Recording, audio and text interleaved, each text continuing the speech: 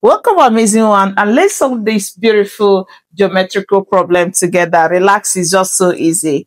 Now, looking at this, this is your trapezium, and we are asked to find the area. You know too well that the area is the amount of space inside this plane shape. Now, from this diagram, we have it that length AB is 10, BC is 14, CD is 25, and AD is 13.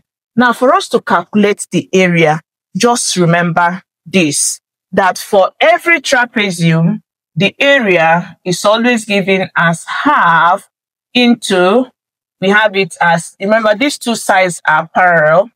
So these two lengths sum it together. So we're going to have length AB plus length CD. Whatever value you have, you multiply it by the height. And looking at this, the height is the perpendicular height from this down to this line. It's also the same as what you will have here.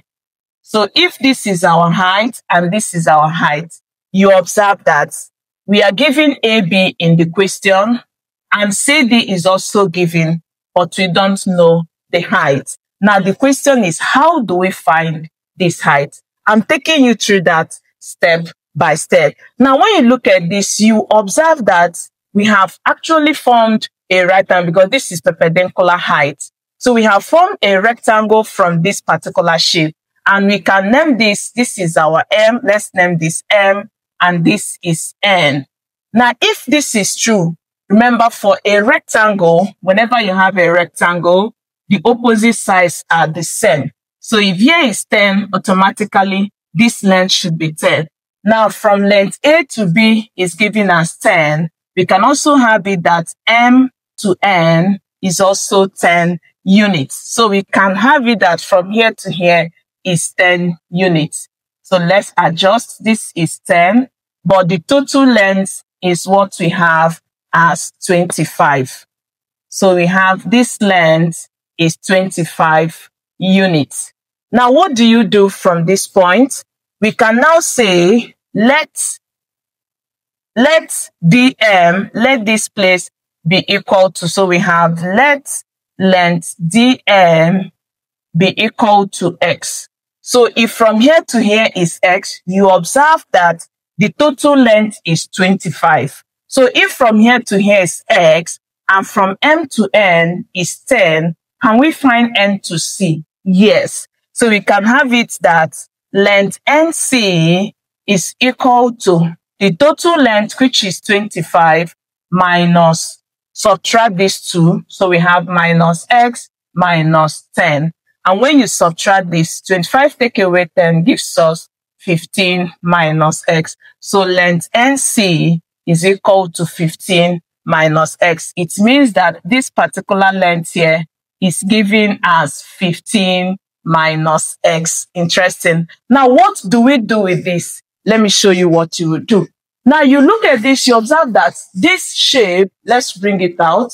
This shape has formed a right triangle. And if this is right triangle, we have it that here is our height, and this is the perpendicular. This is D to M, and that is X. And from here to here is given as 13. Now, using our Pythagorean's theorem, what do we have? We have it that, using our Pythagorean's theorem, we have it that the length, the longest side, which is this, is 13 squared, is equal to the sum of the two tails squared. So we're going to have X squared, and this is H squared. So keep simplifying. 13 squared is 13 multiplied 2 times, and that gives you 169 is equal to X squared plus H squared. Let's call this equation 1. Now bring out this shape again. We are going to have, let's bring it out. So this is what we have. This is 14 units. From here to here, which is our NC, we have seen is 15 minus X. And from B to N, here is B. B to N is the same height. Using the same Pythagorean's theorem, we have it that our longest side, which is BC, is 14 squared, is equal to H squared plus 15 minus x all squared. Now simplifying this, we are going to have 14 squared is 14 multiplied 2 times, and that is 196, is equal to x squared plus. To expand this, just remember for every a minus b raised to power 2 is a squared minus 2ab plus b squared. So let's apply this in expanding this. So this is our a and this is b. So we're going to have 15 squared minus 2 multiply 15 multiply x, then plus our x squared. Interesting. Now keep solving this from here. We are going to have 196 is equal to x squared plus 15 squared gives us 225. Multiply this, you have negative 30x plus x squared. Now keep simplifying, and for you to have watched through this point, it shows what you do interesting. Don't forget to give this a like, share with your friends. Let's know what you feel about this class in the comment. Thank you, and let's keep doing this to have 196 is equal to, let's bring this to, so we have 225 minus 30x plus x squared plus x squared. Now we can call this equation 2. Now remember, we left a statement behind that x squared plus h squared is equal to 169. So in that case, we are going to put equation 1 into 2. So we will put equation 1 into equation 2. So if you do that, we are going to have 196 is equal to 225 minus 30x. H squared plus x squared is the same thing as this. So we are going to replace this with 169. Interesting. So keep simplifying. This gives us 196. This is positive. Take it to the left. To the left, it gives us negative 225. Take this to the left, it gives us negative 169 is equal to negative 30x. Keep solving. So this gives us, subtract this, we have negative 198 is equal to negative 30x. So this is the same as negative 30x is equal to negative 198. To get x, divide both sides by negative 30.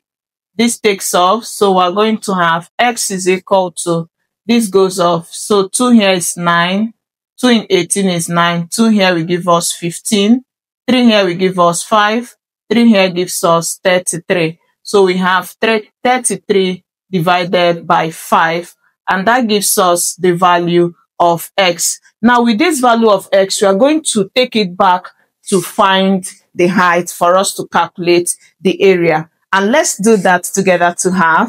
So let's recall from equation 1 that 169 is equal to x squared plus h squared. And if x is this, we are going to have 169 is equal to 33 divided by 5 squared, then plus h squared. Now what do you do next? We are going to take this to the left side. Is going to be negative. So we have 169 minus 33 divided by 5 squared is equal to h squared. Keep solving. 169, as you know, is the same as 13 squared. So we're going to have 13 squared minus 33 divided by 5 squared is equal to h squared. Now, from the left, this reminds you of a squared minus b squared is equal to a plus b into a minus b. Now, applying this on the left side, we are going to have 13 plus 33 on 5.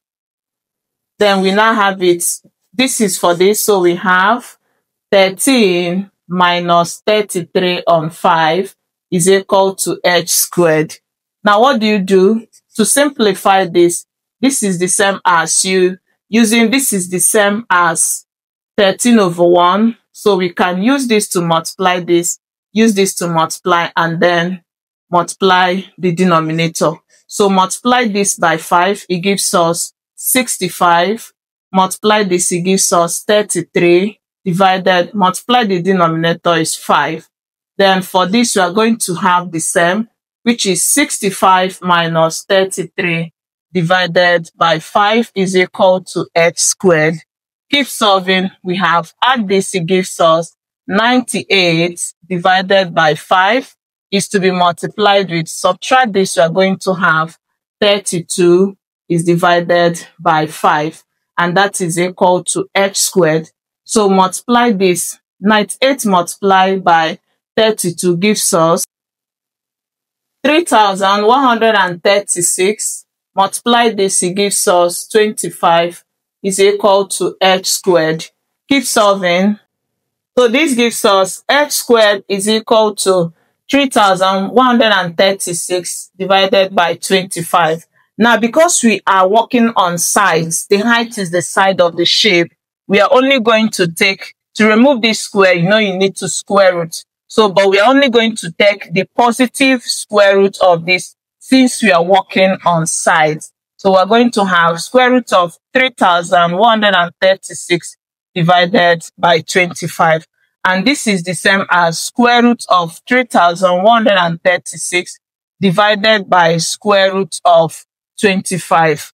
And in that case, we have h is equal to square root of this gives us 56, and the square root of 25 gives us 5. So this gives us the value of the height. Now that we have found the height, let's now calculate the area of this shape to have. The area of this trapezium is half into this length, which we said is 10, plus d to c, which we have seen as 25, then multiply it by the height, which is 56 divided by 5.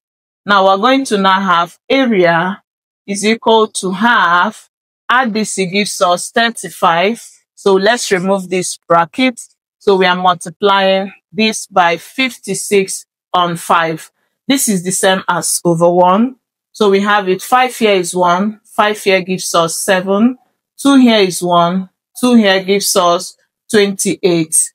Now multiplying together, we have the area is equal to, this times this is 7, and 7 times 8 gives us 56. So we write 6, take 5. Then multiply this, it gives us 14 plus 5 gives us 19. And 1 times 1 times 1 is 1. And when you divide a number by 1, it gives you the same. So our area for this particular question is 196 square units. And I hope you really learned something today. Don't forget to tell us how much. Give this a like. Sharing it helps the algorithm to send it to more people that need this skill. Thank you for always choosing to learn to us. I'll see you in the next class. Bye.